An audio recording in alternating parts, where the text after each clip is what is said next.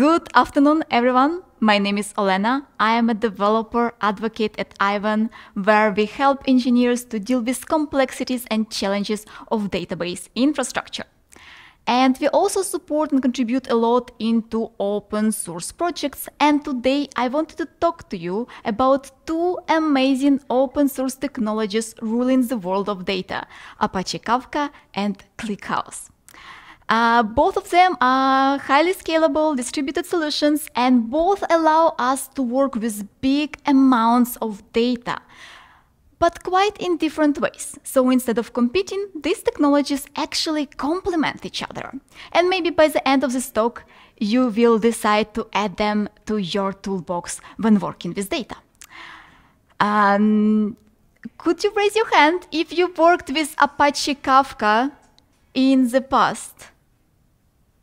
Wow, we have almost everyone. And could you raise your hand if you worked with ClickHouse in the past? No one. That's actually good, because then my introduction might be quite helpful. So our roadmap for our journey for today looks like this. We will start with a short discussion of what is the challenge of storing big amounts of data long term. Then we will move and see how Apache Kafka and ClickHouse fit into the solution. I will stop a bit longer on the ClickHouse and how it differs from other solutions you might know already. Then we will move to the demo. I prepared a GitHub repository, so if you're really good at multitasking, you can even follow me along. Then we will talk about things you need to be aware of when working with ClickHouse. And finally, I will leave you some additional materials which will help you to dive deeper into these topics. So data is everywhere, and the more data we can handle, the bigger value it can bring, the better business decisions we can make. In the past, when dealing with data, we processed what we needed, selected bits and pieces, stored it in the database, and threw away the rest because storing raw data felt unfeasible. Not only because of storage volumes, but also because of our limited processing powers. Luckily, this is all changing, and now we are relying quite a lot on event-driven architecture, and we look at the data through the prism of continuously coming events. And the streams of data help us to process real-time information and make fast decisions. However, what to do with this data in a month, in a year, in a decade? How can we keep this data long term and then use it for some analytics later? We know that Apache Kafka and other event messaging platforms offer great permanent storage. However, when we talk about petabytes of data and when we expect reasonably fast response, we need a solution of a different type. So we need to move our data back to some kind of long-term storage, and obviously the transactional databases, they are quite ineffective, too slow for these magnitudes of data. So we need something bigger like a data warehouse or a data lake. When we are talking about data warehouses, we usually assume that we have good clarity on the data structure which we have. However, often when we work with data, we need to start with the raw, unfiltered data coming from our multiple systems. So our solution should not only work with the raw data as it is, or should keep big magnitudes of raw data, it should also offer us tools which will help us shape this data when it is needed, and also then perform efficient analytical requests. And this is where Apache Kafka and ClickHouse can be a convenient choice.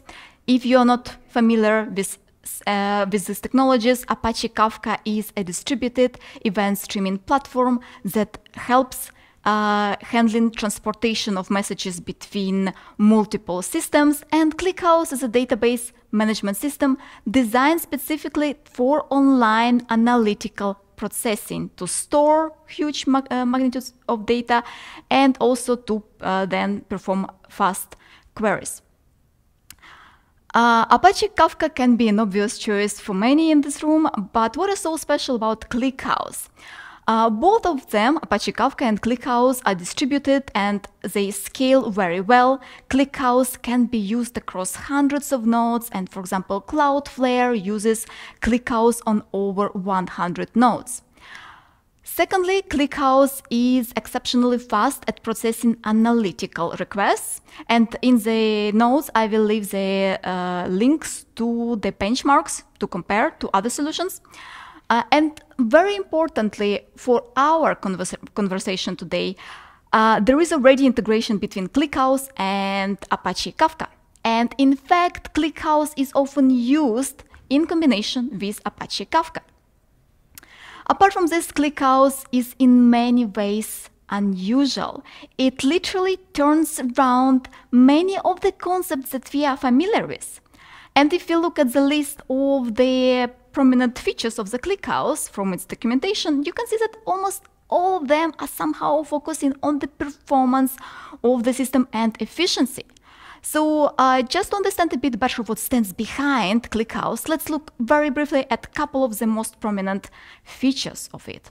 So it is a column-oriented database management system, which is quite different from the row-oriented approach, which we are used to in PostgreSQL, MySQL, and many other amazing databases we are working with, where the data is stored row by row. In ClickHouse, the data is stored column by column.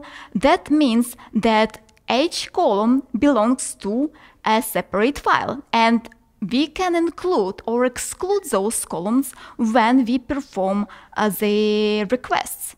And also, ClickHouse describes itself as a truly columnar database because not only it stores the data from the same column, the values next to each other physically on the disk, it also keeps those values clean. So there is no extra data attached to those values, which means that we can very easily compress, maybe not easily, but efficiently compress that data targeting the specific type of data. To navigate the columns, ClickHouse uses indexes, and there are two types of indexes available. First one is the primary index, but it's quite different from other primary indexes we are using in other solutions because it doesn't index every row. It indexes every 8192nd row, which actually means a bit more sense if we look at the binary of that value, and it is called the sparse index. The secondary index also is a bit unusual because actually it describes which data will be safe to skip when we are performing a computation. And another cool tool ClickHouse uses to be fast are vectorized executions. So that columns, when processing the data, ClickHouse divides the columns into separate chunks and then assigns different cores to works on those chunks of data in parallel. This makes the computations quite efficient. So with this small information about ClickHouse, you're probably wondering how we can work with this. So let's see it in action. In particular, let's connect Apache Kafka. Let's connect Apache Kafka and ClickHouse, bring the data from Apache Kafka topic into ClickHouse, shape the data, and send the requests. But first, let me tell you a bit about the scenario we will be using today.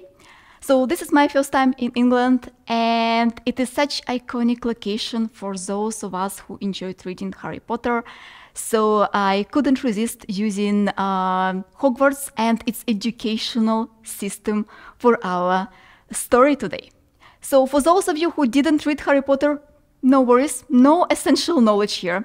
For those of you who did, you probably thought that the educational system of Hogwarts is built on magic. But I must assure you that it actually relies a lot on Apache Kafka and ClickHouse, at least in my interpretation. So in Hogwarts, we have students, and students attend multiple classes. Every time a student enters a classroom, an event is sent into Apache Kafka topic. So over time, we have millions of those events growing through the topic. And we want to bring the data into ClickHouse for future storage and analysis. In the README, you will see the more detailed steps of how to follow this example, as well as information how to set up the systems we need. And also 2 files, each of which between 2 and 3 million of messages, and each message contains information about the student, about which room student enters, the timestamp, and other details. I will be using one file, just putting it into topic in Apache Kafka so that we have a bulk of data there. And the second file I will be using to send message by message so that we have a continuous feeling of flow of the data.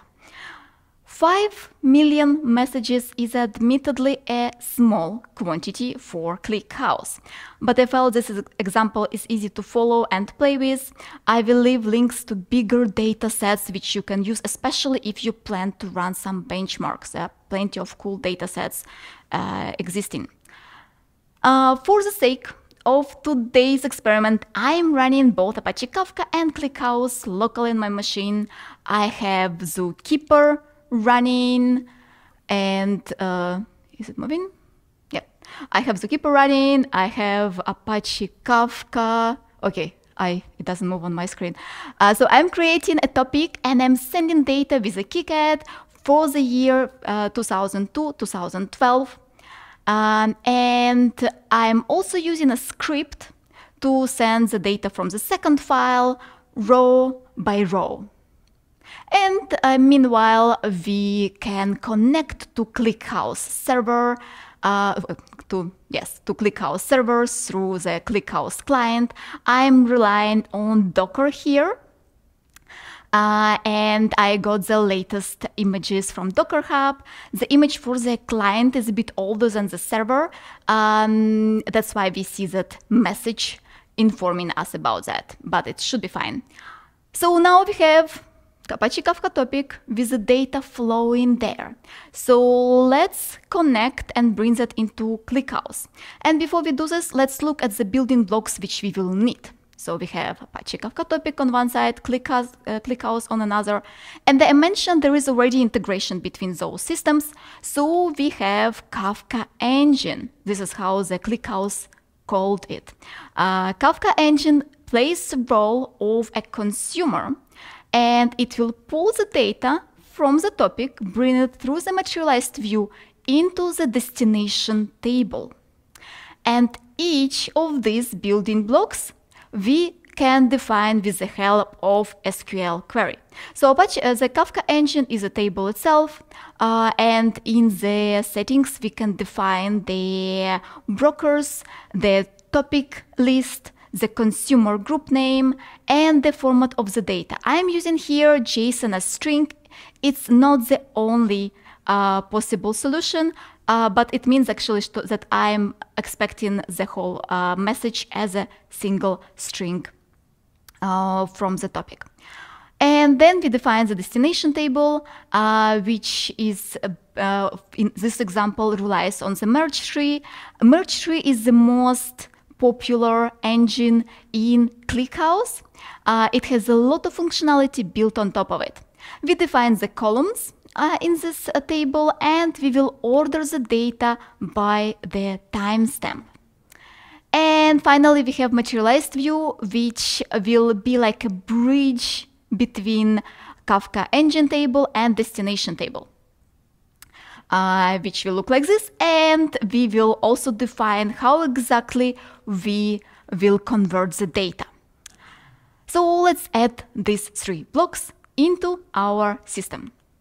I'm just bringing those. Okay, I don't see it. And when everything is good, then ClickHouse client just outputs the query, says what is the query ID, and that's it. If not, it would have shown us some errors. So now that we have 3 building blocks inside the system, we should expect that the data will start flowing. And Kafka engine will bring the data actually in bulks, the size of which we can define, because in this way it's way easier to merge data together than using line by line. It's more efficient.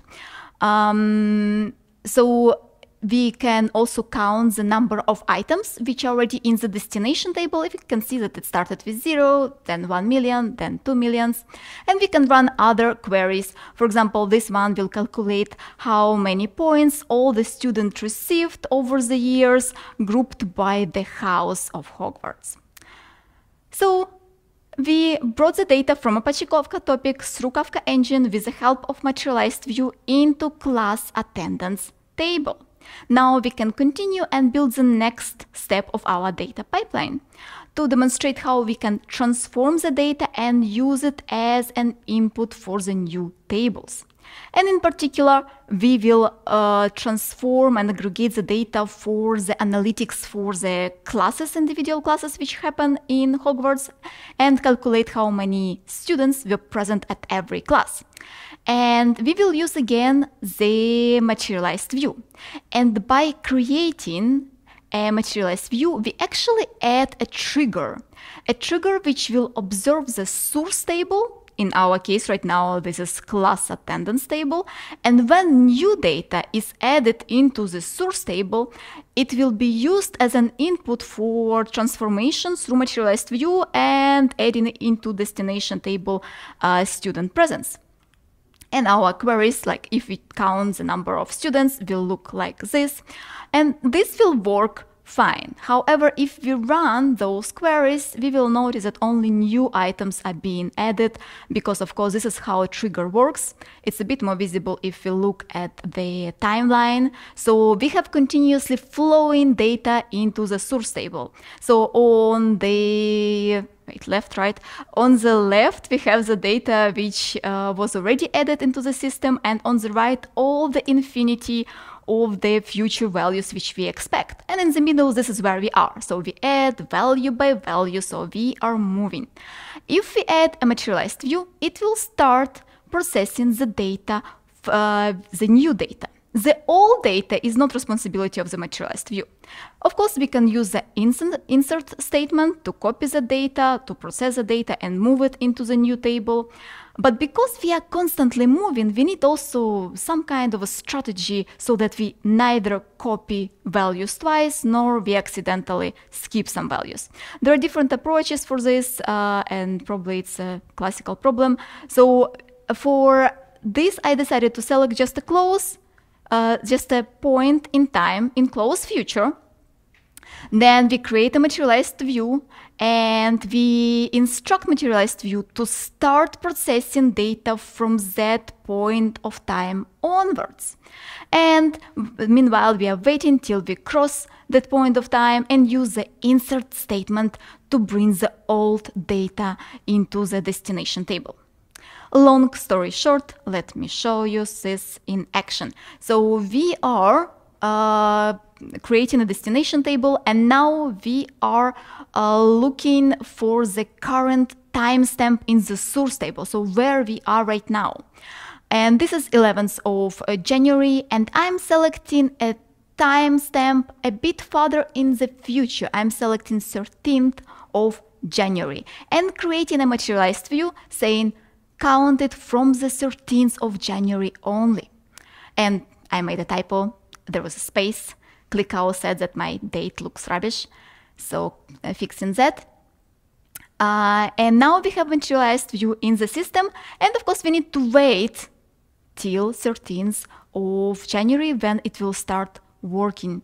Our data is flowing pretty fast, so the days pass by very fast.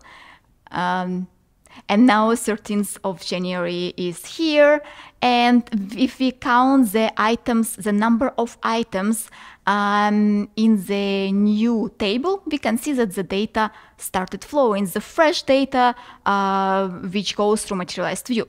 So now we can insert all the old data into the system into this table or process and insert by using an insert query. So we do that, and now if we run the count, we will see way bigger number of the items. We see almost 200,000, and the data will be coming. So we processed all data. We have also fresh data coming. We can run some other requests here. I will be running here also count, but we can run other requests to calculate the minimum, maximum, or average number of students per class. So this is how materialized views work. What else we can do? We can use aggregate functions. Aggregate functions allow us to pre-process some of the values and store it in the table. In this way, when we send the request, the whole processing takes way less time. And here we rely on the different functions to achieve this.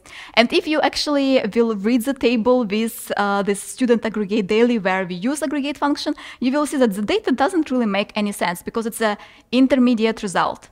It's something which in the between, and then when we perform the queries with a select and using the max merge and min merge and other merge functions, they are significantly faster. What else we have in the ClickHouse? We have arrays, and arrays are first-class citizens. So you create lambdas, funnels. There are a lot of built-in functions for working with arrays, TTLs for columns and for tables. We can also run approximate calculations based on sample of the data. There are different engines which are specified for like particular scenarios and targeting some different use cases. And this is only a small fraction of the features which we have in ClickHouse, but we need to move on and talk a bit about the potential challenges when working with ClickHouse. ClickHouse is designed to be fast, but it's quite important to avoid data swamp. And when working with data lake, we accept that the structure of the data is not ideal, but it must be controllable. The better the structure is, the faster will be the request time. And we should aim at transforming the data and improving its structure. And we can use different approaches. We can use materialized views, as we have seen. We can use arrays, especially when we have JSON objects. We can transform the data into array and use a key value there. If it's still pretty slow, then we can materialize some of those into columns. In general, ClickHouse prefers to work with big, to have tables with lots of columns in it, where the values are small. So of course, when we send the request, we need only to request information from certain columns and not really do it across all the table. But with the manageable information in every column, we can assign proper types, use proper compression, which will speed up the request execution. And all in all, our goal is to keep the data maximally denormalized and prepared for query and analysis. And I think we still have time to leave some time for the questions. This is the additional materials which I prepared. Again, in the GitHub repository, there is a list of the things which I mentioned, including how to work with materialized views, how to work with Kafka engine, the data sets, and the benchmarks. I hope that those can help navigate the first steps working with ClickHouse. And lastly, if you're planning to use ClickHouse, especially if you plan to use it in combination with Apache Kafka or PostgreSQL, check out ivan.io. This is actually a company where I work, to be transparent, because we recently released Ivan for ClickHouse beta, And our engineering team is working on the integration parts of ClickHouse. So check it out and let me know how it goes. We are always looking for the feedback. And that's it from my side. Thank you so much for listening, and I'm all ears to your questions because I think, yeah. So, first of all, very interesting talk. How would you consider ClickHouse as a replacement for Parquet or ORC files with Presto or Trinos, stuff like that? Because today what we use, I'm trying to think if we can use it and replace it. Today we use ORC files with Trino that queries them. Mm-hmm. It takes a lot of time, but it works, with our partitions. Is that could be a good replacement for that? That's I think so. I'm not completely sure. Like, I think it will depends in which state your data is. So where I'm talking about this data structure is very important. Like ClickHouse, I don't know about particular technologies which you are describing, but ClickHouse can be really, really fast, and benchmarks really showing that. But the data should be prepared for that. So we need to have a pretty clear data and to use all the features of ClickHouse for that. And then it can perform like quite fast comparing to all the solutions, and taking into account this is an open source solution. It performs on its level pretty impressively. So that's what I can say, but I don't know those particular cases which you mentioned.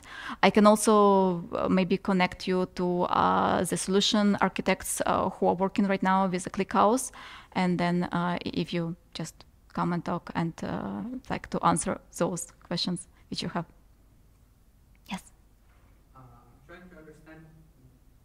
You said that it counts as it can be used as a data lake, right? Yes. How can it be used if it sounds like a closed system, right? It manages the metadata and it manages the storage.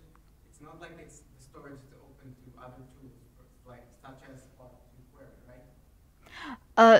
But if you move the data into data lake for long term, for example, we don't have to touch it for some time, but we also can run queries and then we can create data pipelines and just move and create new tables within the data lake, which will be more structured and more prepared for the requests. But I think what it means is that the data is closed inside the system. I mean, unlike for instance, Parquet file or any other columnar file, which you can query with other tools as well, ClickHouse says the data lake is closed. You can't query it with other tools if the under these files, if I understand correctly. Maybe it's not true. You can, so when you send the query from outside, the analytical queries, you send it from outside. No, You, via ClickHouse. yes, Only via ClickHouse. I can't use yes. other tools to query the data. I think, I don't know, yeah. Uh, That's correct. It does just the database and include the that's where Postgres is like outside Postgres. So of course you can use, because also like when talking about Apache Kafka and ClickHouse, so you can bring the data with Apache Kafka into ClickHouse, and you can bring the data from ClickHouse also using Kafka engine. So it works both ways. So if you need then later to bring the data in some way transformed into PostgreSQL, you can use Apache Kafka. And I mentioned that it's often used in combination, these two technologies, exactly for that reason, because we need to plug other systems. And because of the connectors which Apache Kafka offers, this is such a popular combination. But then it's saved twice, right? Once in Postgres and once in ClickHouse. Uh, And minimize the storage. Yeah, I'm sorry, I might not really understand exactly the scenario. And If I save my data in my object storage in a data lake, I can query it with various tools. I can query with Spark, with Trino, depending on the use case and the SLA that I need to support. But if I use Kafka to put the data into two separate places, No, of course it doesn't make sense. Yeah, you're right. So like I was meaning that if you need the data from the ClickHouse to be used later somewhere in another system, you can bring it. But of course, yeah, I'm not sure how ClickHouse with Spark, how they work between each other. I don't know. Sorry. Any other questions? Yes? Yep. Does this mean that its main intention isn't to streamline data continuously into ClickHouse? Are the inventions and stuff, I don't know, every minute or so, or is it kept ingesting the data every second? This is a very good question because with Kafka we usually use like we are using message by message and we consider this the most efficient way. ClickHouse is not designed for that. It's because the way we expect a huge amount of data coming. So we need also to quickly ingest the data. And by using bigger bulks, it's easier for us to merge this data into the table. For example, this merge tree, the type of the table, it will smartly try, the data is physically sorted on the disk. So, but if we start merging line by line, the performance will drop significantly. So what the Kafka engine does, it will actually keep and will try to do it bulk by bulk. And like they say, I don't remember, it's like even like 1 million of messages merging at a given time is the kind of golden value. So it should be a big amount of data because we expect like petabytes of data inside, and we cannot really do row by row. The time is up. If you have any questions or want to talk about these technologies, please come by. I will stay. I think there is, I'm not sure if there is another session after this. Okay, thank you.